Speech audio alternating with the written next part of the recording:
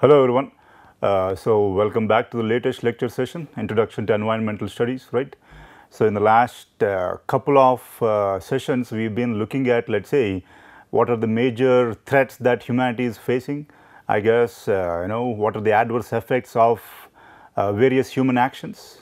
Certainly the first and foremost adverse effect that we are concerned about and which has a knock-on effect on almost all other adverse effects is global warming.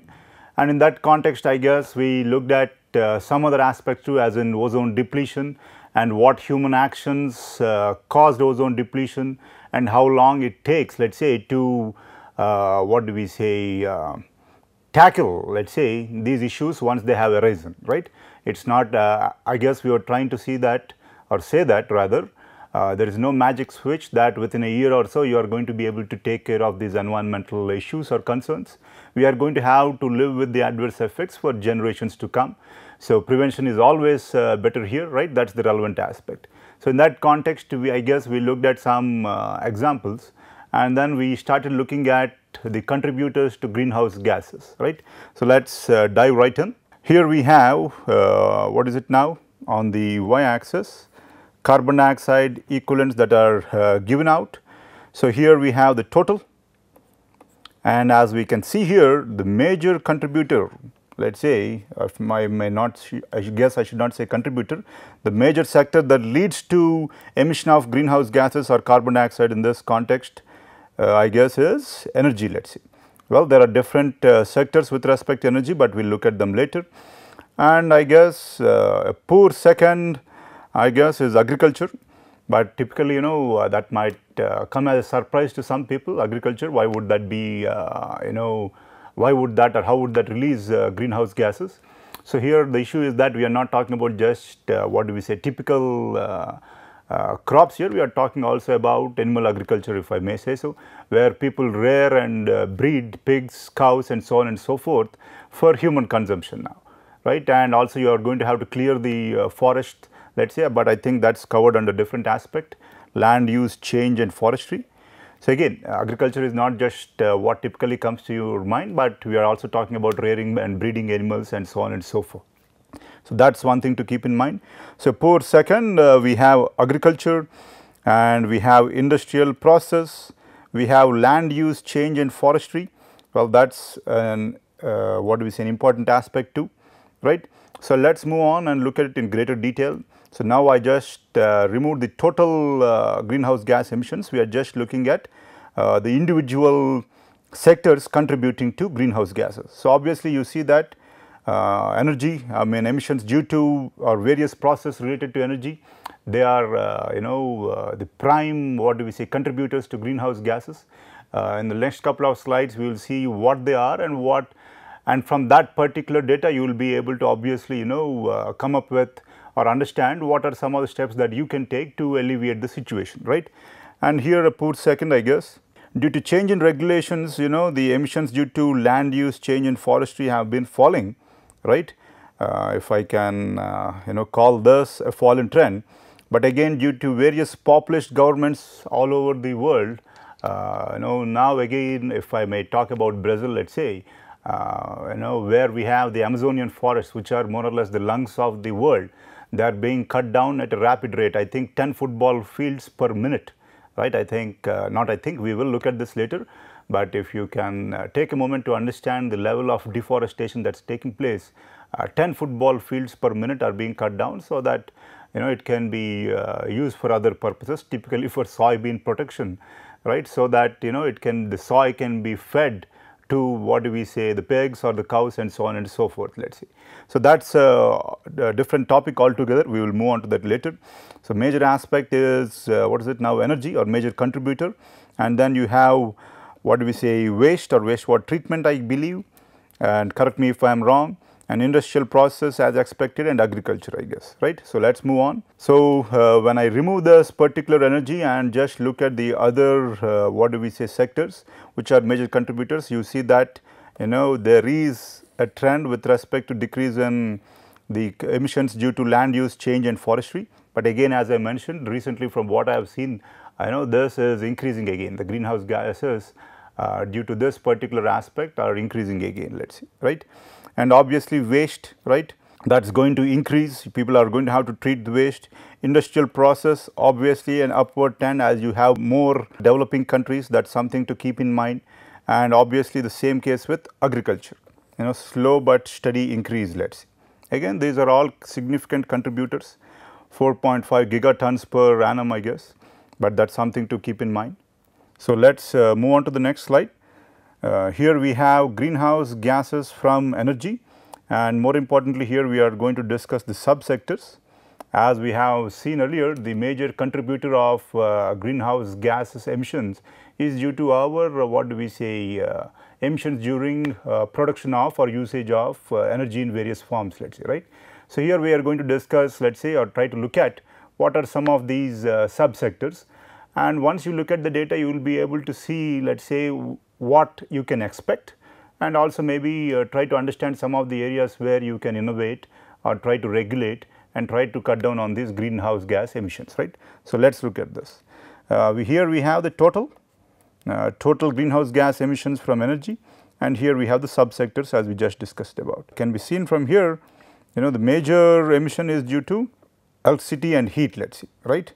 So, obviously electricity all over the world, for heating obviously you have considerable sections of the world that are remarkably cold, and you need or the people there need heat, right, and they are heating for their homes, and as you can see that is one of the major aspects or major contributors to greenhouse gas emissions from energy, let us say, right. So, the need for electricity and the need for which also includes, I guess, the need for heat, and as you can see that is certainly rising, right. And next, I guess we should have transportation. We have transportation, again you see from 1990 to 2014, if not almost double, I guess considerable increase, maybe 175% if I can say so. And what next do we have? Manufacturing and construction, right. As you can see, this really takes off from around 2000, let us say, right, the greenhouse gas emissions due to manufacturing and construction, and other fuel combustion for various purposes, and fugitive emissions, as in you have escapes, leakings and such during various industrial process and such.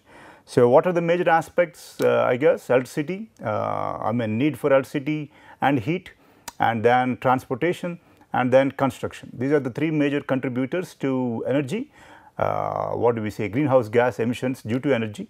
And as we just discussed earlier, again obviously energy is by far the most contributor for greenhouse gas emissions to the atmosphere, right, into the atmosphere, pardon me.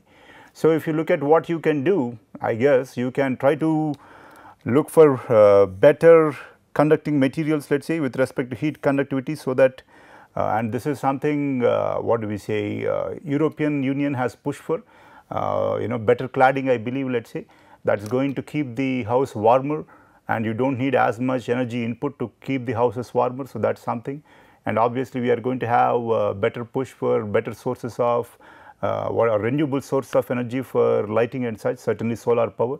Again we will discuss those aspects later. You can have regulations or innovations that look at minimizing the effects due to transportation, and then construction. This might come as a surprise, but we will look at that. So, before we go further, what is the trend, what does it look like? Here we have, let us say, again from the Guardian, and I have presented the reference here.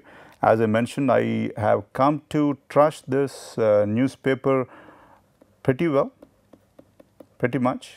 Again, the reason I mentioned was because they are not beholden to any particular family or wealthy MNC, right. They are more or less driven by the funds that are received by you and me. Well, I have not contributed to them yet. Maybe let me earn some more and I will start contributing, but I have contributed to the Hindu, the other paper that I said we will keep referring to, I guess, right. So, that is something to keep in mind. We are going to look at these two papers for some information, and obviously from some research articles. Again, coming back to what we have here world's energy growth in 2018. So, again world's energy growth, keep that in mind, and obviously China accounted for more than 30%, or I guess a third of the energy growth, and then US, again a developed country, and again not too far behind India, but again as you can see it is less than or slightly less than half of China's growth, let us see, and then you have other countries out here. So what I'm trying to emphasize here is that, even though we are hurtling towards, I guess, a man-made disaster in the form of global warming and its adverse effects on our very sustenance, let's say, right? We see that the countries or, the world is still on track to break its, what do we say, its own records, let's say, with respect to the need for energy now. And I don't see this being reined in anytime soon. I guess again, only wake up call can be disasters. Let's say, for example, after Corona, now people realize different aspects, let's say, especially with respect to the need for public health infrastructure, good health in general, and the need to rein in human expansion into, natural biospheres and such, right? But with respect to global warming and such, there is not going to be one knock on the door that, alerts you. We are having these knocks or warnings every day, but people don't listen to them because people have gotten used to it. And the point I believe it's, going to reach is that, some decades down the line, it's going to be too late for people to wake up and, take change or, not take change, pardon me, bring about change, let's say. Anyway, but hopefully that's going to be only the worst case scenario, and you guys and hopefully me too are going to have a better future, but let's keep our fingers crossed there, right? Again, remarkable growth in energy in 2018. And moving on, we looked at, let's say, what do we say, construction or manufacturing as one of the major, what do we say, contributing factors to greenhouse gas emissions, right? So as you can see here, again from the Guardian, if concrete was a country, it would be the third largest carbon emitter in the world. So if we look at percentage of carbon emissions, I think this is also from, I think maybe 2019, if I am not wrong. I think that's when I got the data, or 2018, but to my knowledge it's from 2019. So percentage of global carbon emissions, let's say in 2019, 30% is from China, US around 15, and then concrete, I guess, worldwide usage of concrete in construction, it released greenhouse gases or carbon dioxide rather, in excess of India, let's say, in excess of what India contributed to the world's emissions, let's say, right. So that's something to keep in mind. For example, I guess what I am trying to say is, even though we think of construction as a benign task, the materials and what we try to do with them, they contribute heavily to greenhouse gas emissions.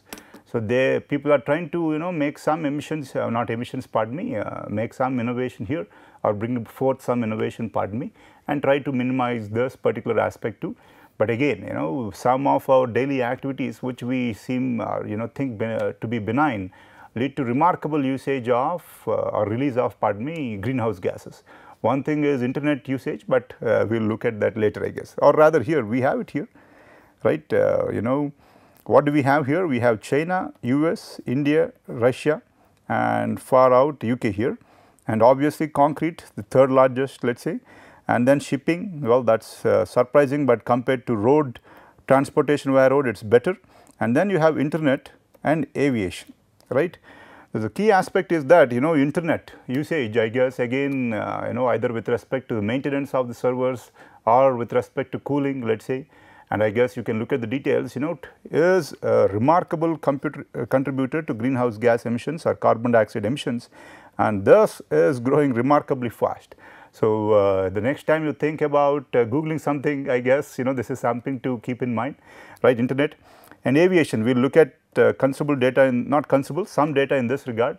So again, I think it's better where we look at the data, but one thing to keep in mind is you have these globe trotters, let's say footballers, fashion designers, and so on and so forth, but we have a price to pay for that, right. As you can see, greenhouse gas emissions due to aviation is remarkably high, higher than the whole GHG emissions due to UK, I guess, right. So that's something to keep in mind when you are thinking about lifestyle changes, I guess, right.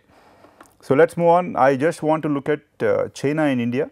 We are going to look at growth story of China and India, again with respect to, I guess, GDP and purchasing power, let's say, and then the environmental costs, and talk about quality of life. I guess that's what, or that's where we are all, that's what we want, right.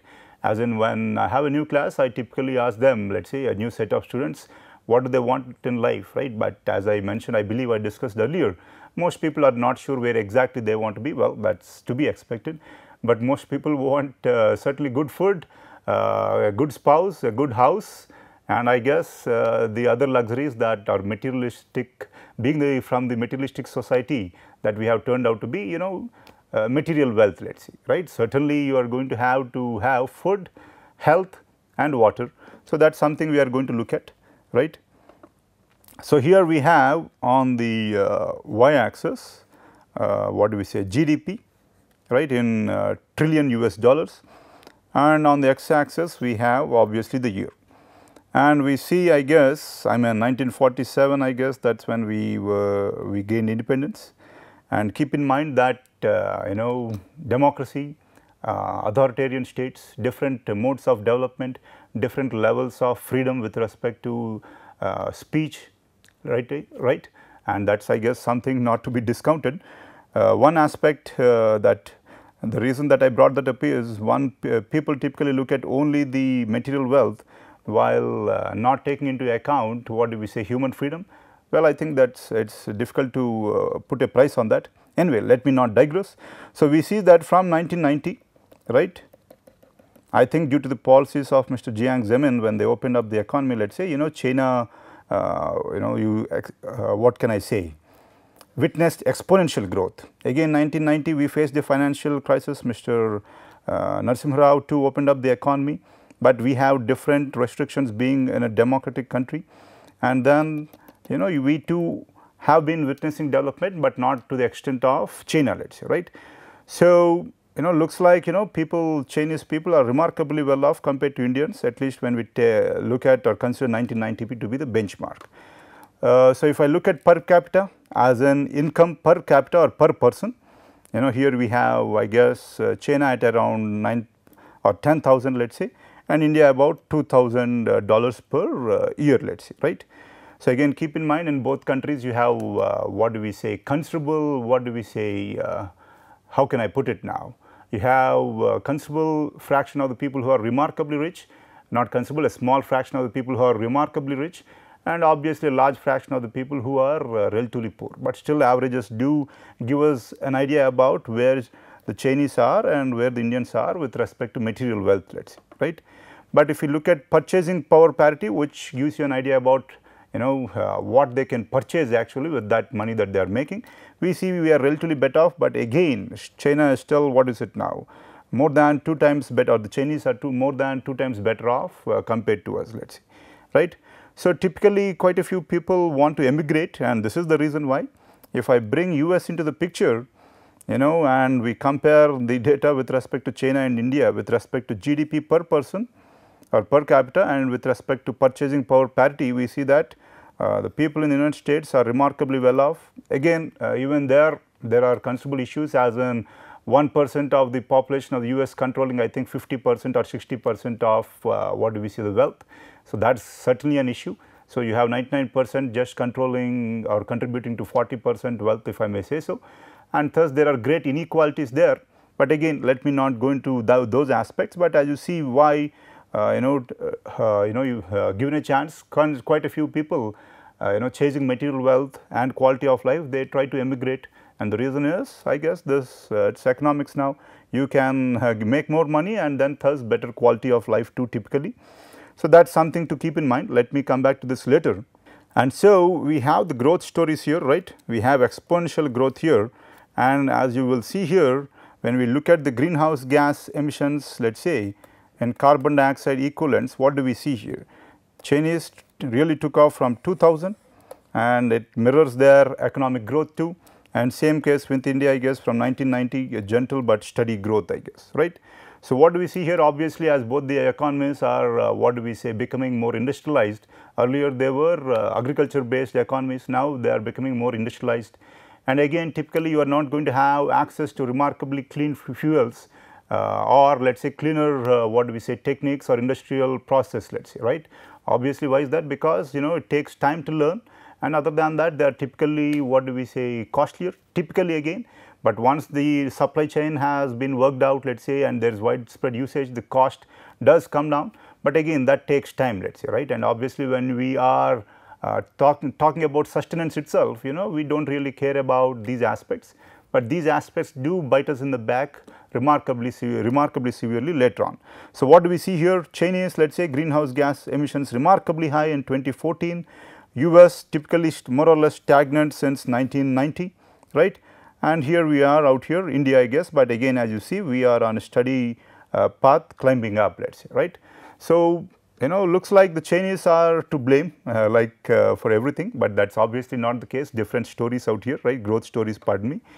If I look at, let us say, carbon dioxide emission per capita or per person now, that gives you a truer picture of the contribution of what do we say, different countries or the people, let us say, towards the greenhouse gases. So, now you see that China is somewhere out here, India obviously more less than half, but you see a person living in the US, let us say, he leads to what do we say, almost, let us say, if I compare this to India, let us say is this 6 times more, I guess, right, 6 times more greenhouse gas emissions. So, even though US as a country is right now emitting lesser than what China is, but if you look at per capita or per person emissions, you see that the emissions from the US, when a person living in the US is remarkably higher. So, I guess here we have the carbon footprint now.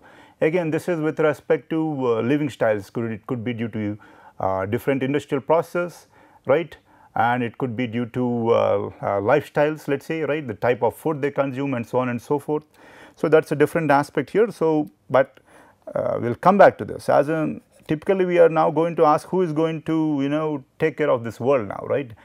India and China, they want to grow, they want to make their citizens relatively wealthy, or if not at least will certainly not let them suffer every day from very poor wages, right.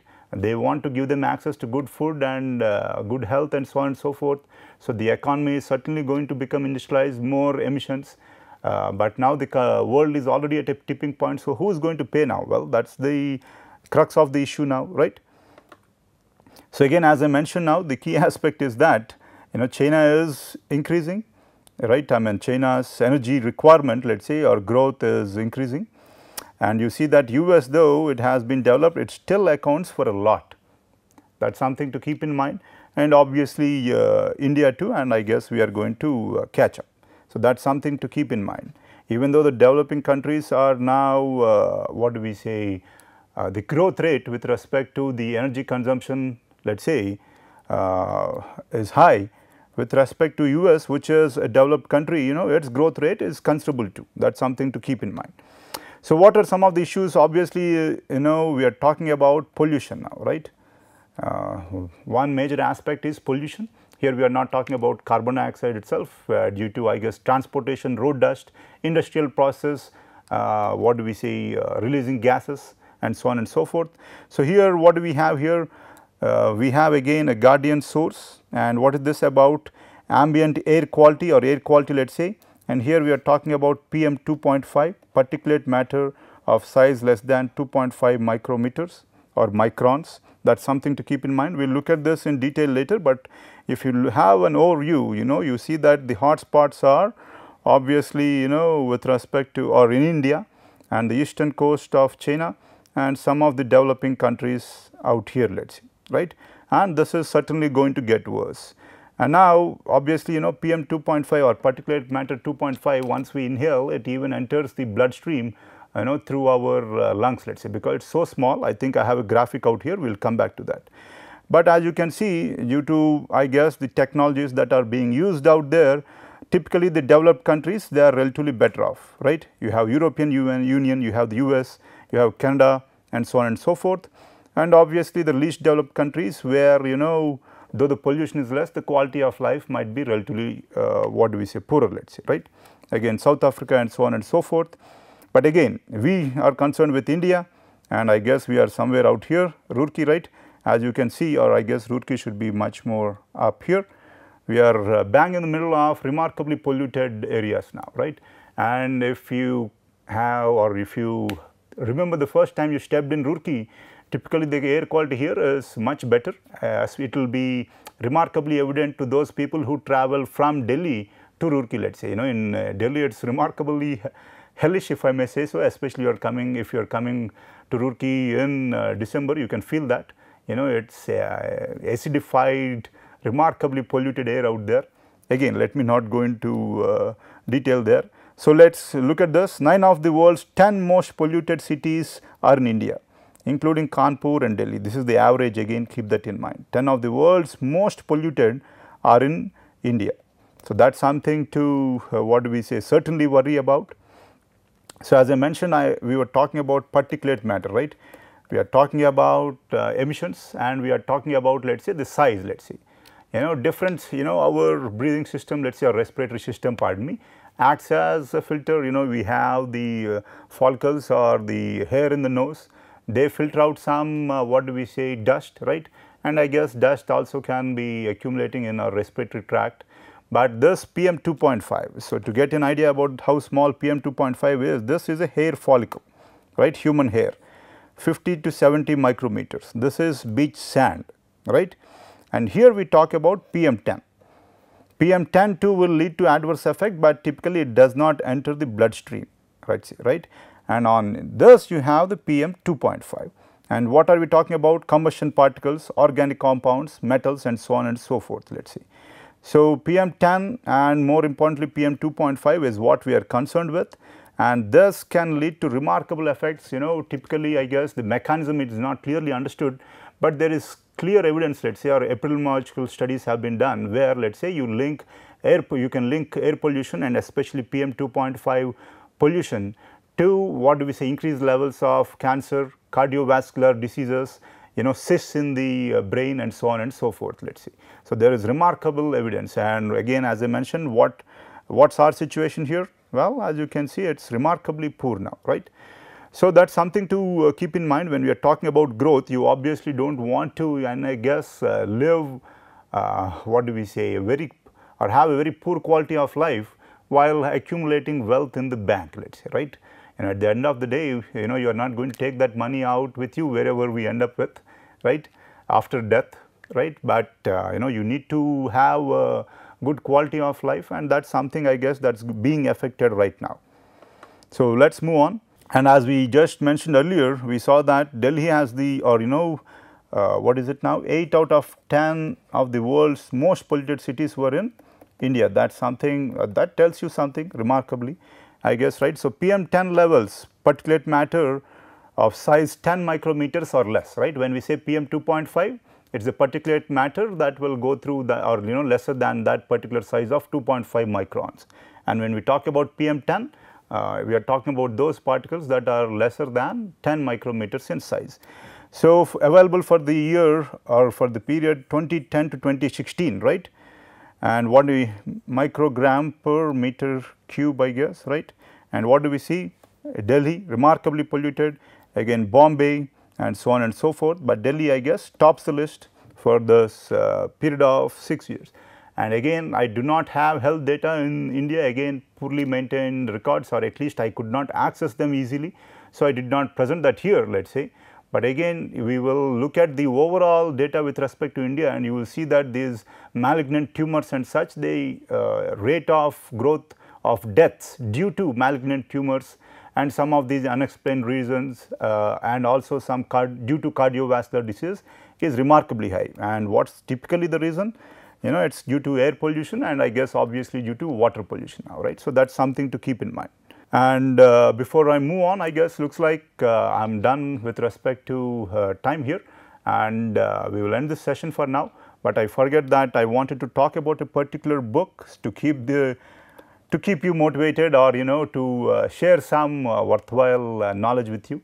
I guess the book I am going to talk about is The Anarchy, right. It is written by William Dalrymple, right. It talks about how are these upheavals in society and what led to such upheavals during the fall of the Mughal Empire, and when I guess the British were gaining foothold in India, how they were able to gain a foothold.